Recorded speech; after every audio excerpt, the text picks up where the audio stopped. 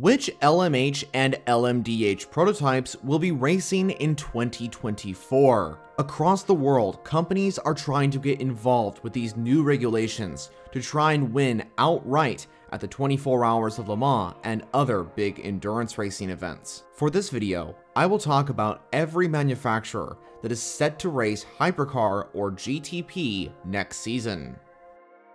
In the top categories, the 2023 championships of IMSA and the WEC have been incredible to watch. But what if I told you in 2024, these motorsports are taking the competition to the next level?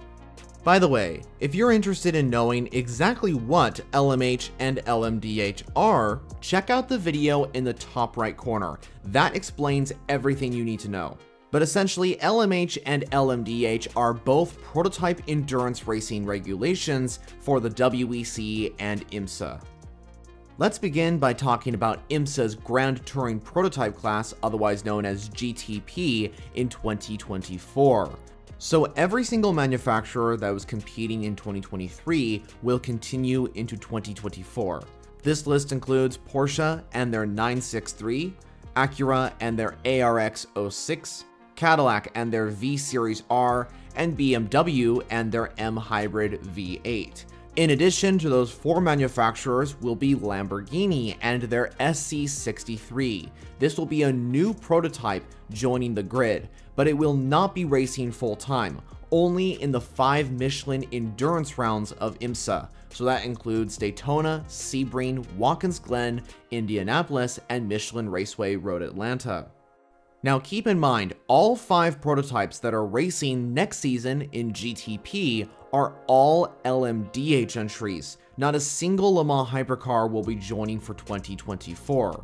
However, the following year, in 2025, Aston Martin will bring over their Valkyrie, which is based around the Le Mans Hypercar regulations. This means that the British manufacturer will likely become the first brand to bring over an LMH to IMSA. So that completes the list for GTP, with 5 manufacturers on the grid for next season. But now, let's take a look at the potential 10 manufacturers on the Hypercar grid for the 2024 World Endurance Championship.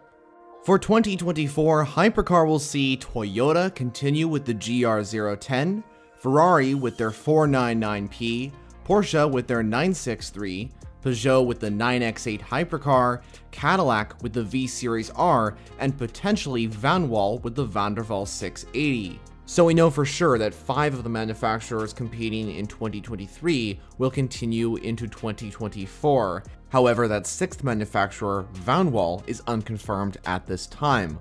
The Baikalus team, effectively rebranded as Van Wall, hasn't had the best time in 2023, but we have to remember, Van Wall does not have the same resources like the giants of Toyota and Porsche, such as a hybrid system, and so they aren't going to be as fast as the other manufacturers.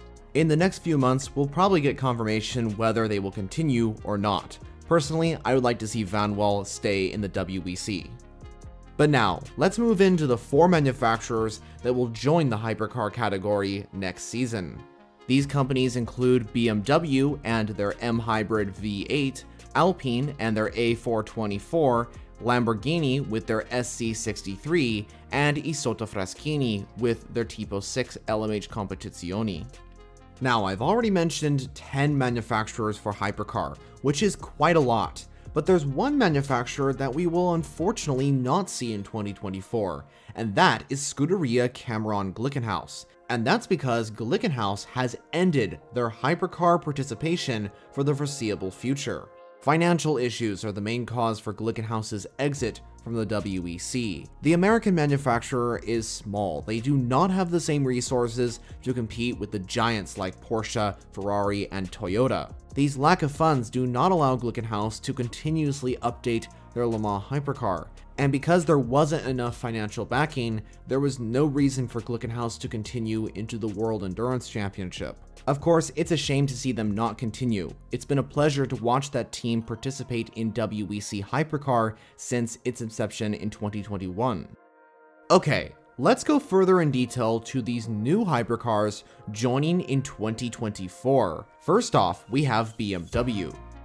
Out of these four, BMW has the most experience in this new prototype endurance racing era, considering that the M Hybrid V8 already races in IMSA's GTP class. The WEC variant of BMW's Hypercar will be run by Belgian squad WRT.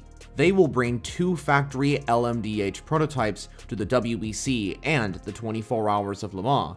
BMW's entrance into the WEC also marks their return to the top-level category of Le Mans. The last time the German manufacturer raced in the main prototype class was back in 1999, when BMW won overall with the V12 LMR. Next we have Alpine with the A424. Alpine will be making a return to Hypercar, but this time with an actual prototype entry that is based around the regulations. You see, Alpine technically raced in the Hypercar category in 2021 and 2022, but with an LMP1 grandfathered car, not with an LMH or an LMDh. Alpine will once again be partnering with Signatech to bring two LMDh prototypes to the full-time WEC grid. Next we have Lamborghini. The SC63 is the Italian manufacturer's first prototype hybrid race car. Like I said before, Lamborghini will also be competing in the IMSA GTP class, and they should have two SC63s at the 24 Hours of Le Mans. The factory Lamborghini hypercars will be entered by Italian brand Iron Lynx for both the WEC and IMSA. Finally, we have the revived Italian brand Isotta Fraschini. Their car, called the Tipo 6 LMH Competizione, will be hopefully making its debut in 2024. Isotta Fraschini have partnered with Vector Sport, as the British squad will likely be racing at least one hypercar in 2024.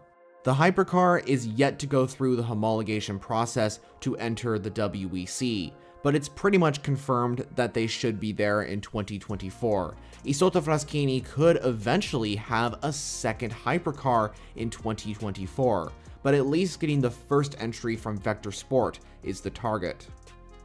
So there you have it. That is every manufacturer set to enter an LMH or LMDh in 2024. Which of these manufacturers are you supporting? Let me know all your thoughts on that down in the comments.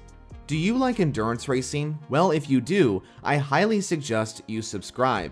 I produce content for you weekly on WEC and IMSA. And speaking of content, here are some videos you can watch right now. So thanks for watching. I'll see you all in the next video.